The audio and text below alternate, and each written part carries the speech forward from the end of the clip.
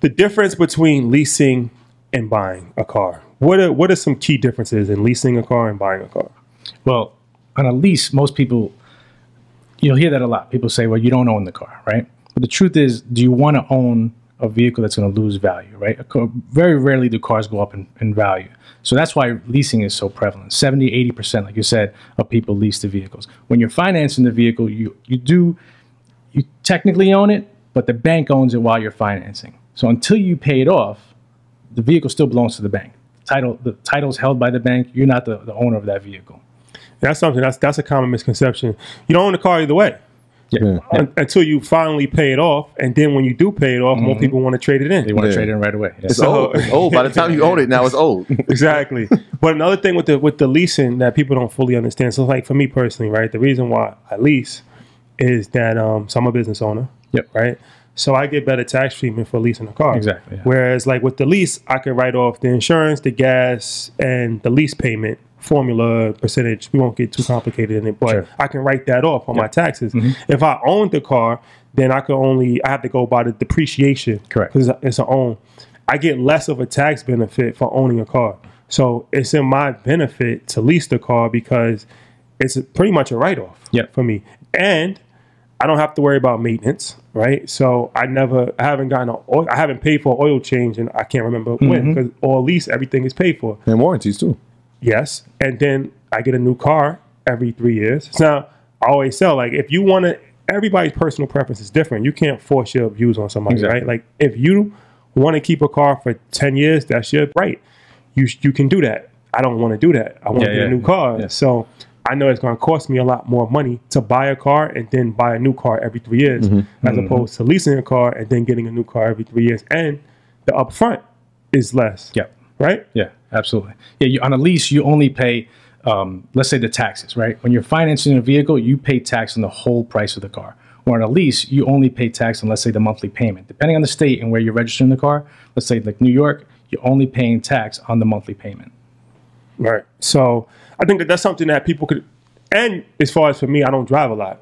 So 12,000 miles, I never go over 12,000 miles. I usually hit like 11, 10.5.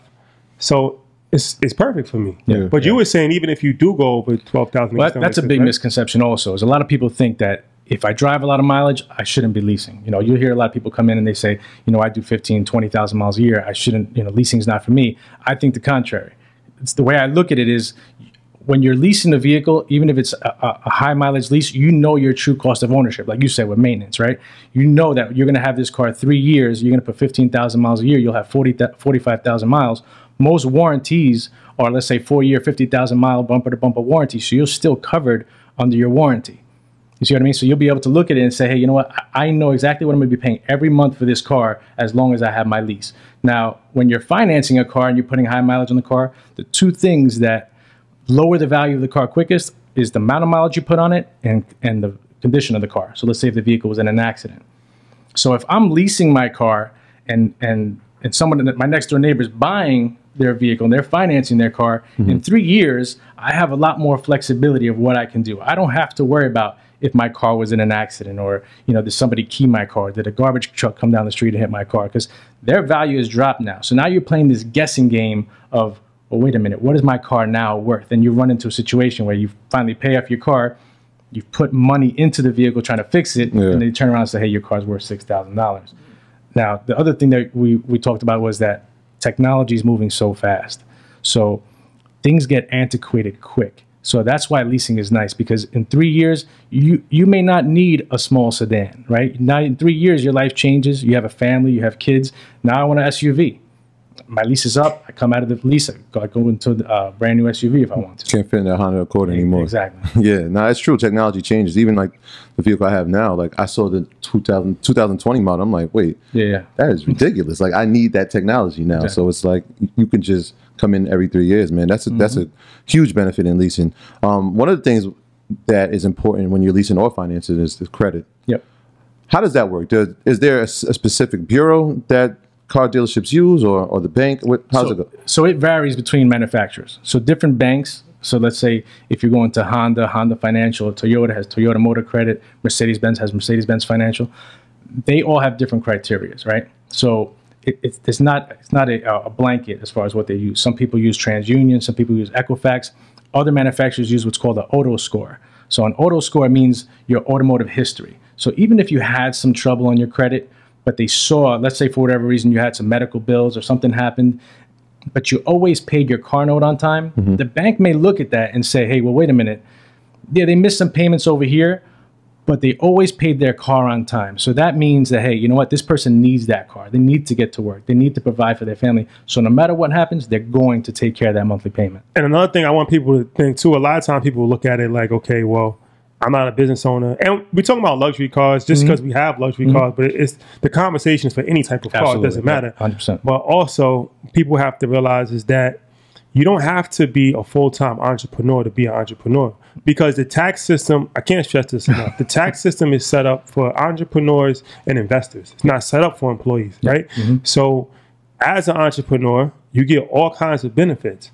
You can write off meals, you can write off travel, you can write off almost anything, realistically, as long as it makes sense. Don't get audited. Yeah, but, and cars is one of the things that you can write off, right? True, so if you're working a regular job, and you might have a side hustle, why not get that incorporated, get an LLC, get a C Corp, whatever you want to do, and get a tax ID, open a bank account. Now you have a business. So now you can lease that from your side hustle business, and you can deduct the same deductions like if you worked a regular job, right? Like now that goes against any money that you make on that end. So I say that to say we have to think like business people, and you don't even have to actually be a full-time business owner. Salespeople as well, right? If you're a 1099 or if you are in some form of sales where you can take deductions like real estate, stuff like that, insurance, you sell insurance, the same thing. So a lot of times people, you know, they have negative views towards things because they have a lack of understanding. But once you have a lack of understanding, and like I said, now if you still choose to do that, then it's your decision. It's a free country. 100%. But a lot of times we make decisions based out of ignorance, not knowledge, right? Misinformed, Exactly. So one of the things I wanted to ask you was, you said MSRP versus price, right? What's the difference? What's the selling price? All right. So you have MSRP, right? That's what's on the window sticker, right? So the manufacturer suggests the retail price of the vehicle. That's MSRP. Manufacturer suggests the retail price. That's what they recommend you should be selling that car for. Okay. Now, the selling price is what you negotiate, right? Or whatever. However, you can reduce the selling price of the vehicle. That's what that comes down to. So is that the same thing as a cap cost? So no, cap cost, let's say you're leasing or you're financing the vehicle. The final cap cost is the selling price plus anything else. So whatever money the bank is lending you, whether it's a lease or finance, they're still lending a certain amount of money. So let's say on a lease, if you rolled your taxes into your payment, that's going to add to your cap cost. If you negotiated a $50,000 selling price and then you rolled your taxes of $2,000 into the lease, that's $52,000 cap cost. Okay, and is that negotiable?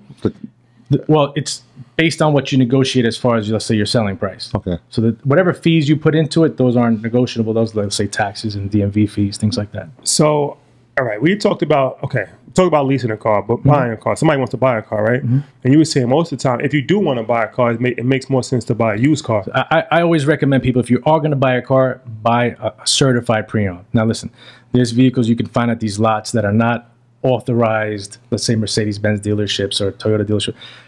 Me personally, I think you're better off going to, you may pay a couple of dollars more, but you're getting it from the manufacturer. So you have the backing of the manufacturer. So just to give you an idea, most companies, when they certify a vehicle, the vehicle goes through, let's say, 150 point, 160 point inspection. So not only will they inspect the vehicle to make sure that it's in a certain condition, so they'll eliminate things like, let's say there's frame damage to the car. If the car is frame damage, it doesn't qualify for certification. So it's eliminated. Most dealerships won't even take that car. They'll send that car out, and that's where you'll see the vehicles on these other side lots, right?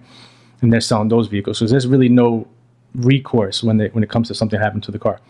Not to mention the fact that once that car goes through the certification, a lot of manufacturers will put new car interest rates on those cars. So typically, pre-owned cars or used cars will have a higher interest rate than a new car. But if it's certified, you get a better interest rate. So like right now, like let's say you have 1.99%, you can't get 1.99% on a used car, anywhere else. You know what I mean? If the vehicle's certified, that's the way to do it. Me personally, the vehicles, as you guys have all heard this, people say, oh, well, the vehicle loses value as soon as you drive it off the lot. Now, what happens is really, it's once it's registered, the vehicle loses value. That's when that's when the vehicle loses value. And that's normally when you drive it off the lot. That's when you got it brand new. So yeah, when you're buying the car brand new, it initially loses its value when you drive it off the lot or the vehicle is titled. Okay. So now you're buying a vehicle that's gonna depreciate in value. That's what a car does. It's gonna go down in value. So you're financing a car that's losing value. It already took a big hit, right, when you're buying it new, opposed to a certified pre-owned that the initial depreciation has already happened. It's already taken place. But you knew that car was taken care of. The manufacturer, the dealership, is putting themselves behind that vehicle saying, hey, we know this vehicle. We've inspected this vehicle. We know this vehicle's in good shape. We're willing to even put a new car rate on it so you have some more confidence when they're buying that type of vehicle. Okay. All right.